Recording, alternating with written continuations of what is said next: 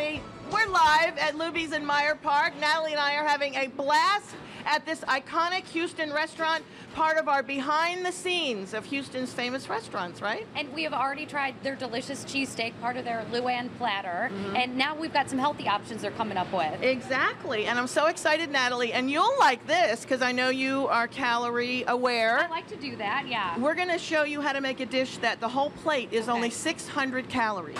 Excellent. I can't wait. I'm ready to find out how to make it. Okay, excellent. So we have corporate chef of Luby's, Chef Leal, with us. Welcome, Chef. How are you? Thank you for joining us today. Thank you for having me. Now, what are we going to make today? Today we're going to make 3 dishes very quickly. A balsamic glazed chicken with Mediterranean polenta and a little tomato bruschetta. Okay, so how do we get started, Chef? Okay, very simply, you take about 5 ounces of chicken breast, little dry Italian and herb. that's a boneless, skinless breast, yes. I notice. Yes, boneless, skinless breast, little dry Italian herb, little kosher salt, a little bit of olive oil. We've used most of our olive oil in the marinades of all of our product, and a little black pepper.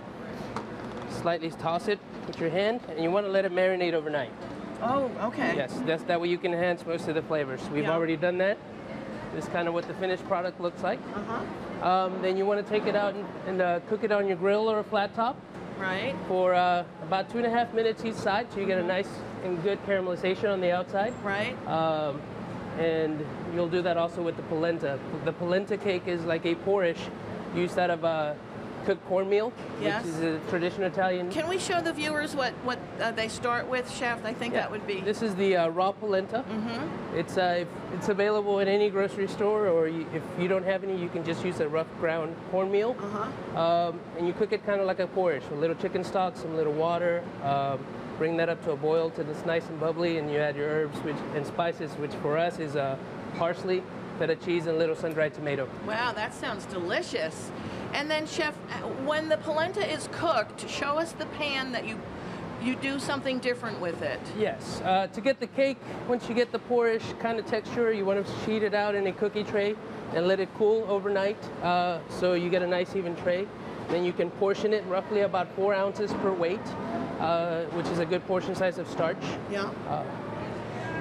And I don't do this with my polenta, Chef. This is a great tip that you're sharing with us. Right. By grilling it, you don't use any oil. You use a little cooking spray. You get a nice little crusty.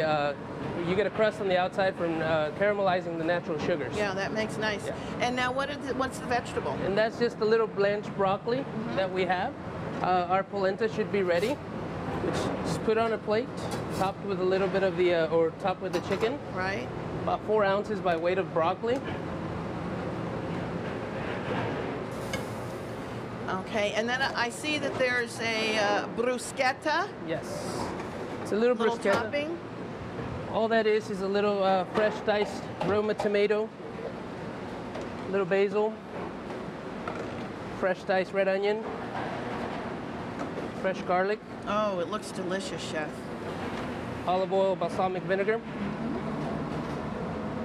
Just a pinch of kosher salt and black pepper. A little nice tomato salad, right? Correct. Just mix it right before you need it, and it gets topped right on top of it. And then you top it on the chicken. How beautiful. Now, what's awesome about this dish, how many calories on that whole plate? It's about 580, but it's under 600 calories. That is amazing. Corporate chef, thank you so much. Thank you Leal, who is the corporate chef over all 93 Luby's. He's quite the important man here, right? Thank you. Okay, so Natalie, what do you want to dig into? This is the best job ever, Cleverley. I should just spend 24/7 with you, I think.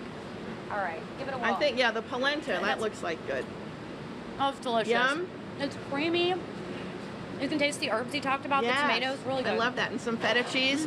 All right, Natalie and I are going to finish here at Luby's, but we had a blast today. Thanks to Luby's for having us here at Meyer Park. This is Cleverley for Natalie Baumke, live from Luby's. Back to you, Melissa. Back here in the studio waiting for them to bring us breakfast. It's looking good.